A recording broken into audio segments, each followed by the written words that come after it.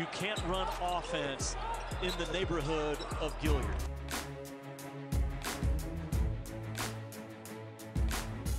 Now that we are 2 steals away from it, what's running through your mind? Don't be ambitious. I feel like come Wednesday, I'm probably gonna try and take a couple more chances than I usually do. But you know, I just gotta stay the course. Let the steals I usually get come to me and just go from there.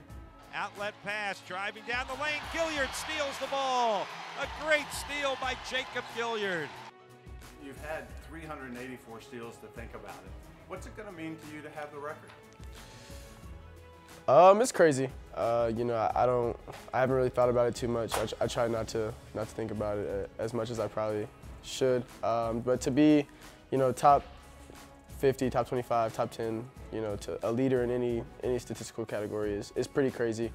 So, you know, I think it's going to be a lot of emotions, but it'll be cool just to get a win. You know, I think that's the goal for me always, and as long as my steals help, that's all that really matters. A lot of three-pointers the other night in Annapolis.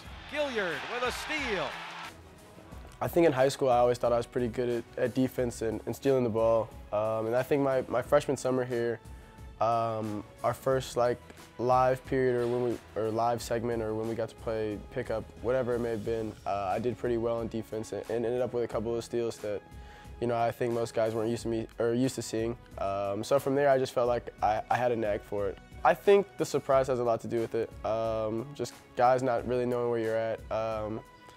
You know, trying to play mind games with the guy who has the ball or whoever has the ball. You know, I think that's the best part about it. You know, to get the reaction that you see sometimes is always fun. But you know, I think the element of surprise is what makes it the most fun. My favorite's probably the JMU one. It's like a lane line out of bounds and it leads to a layup, and I think it may have put us up 1 or cut the lead to like a tie game.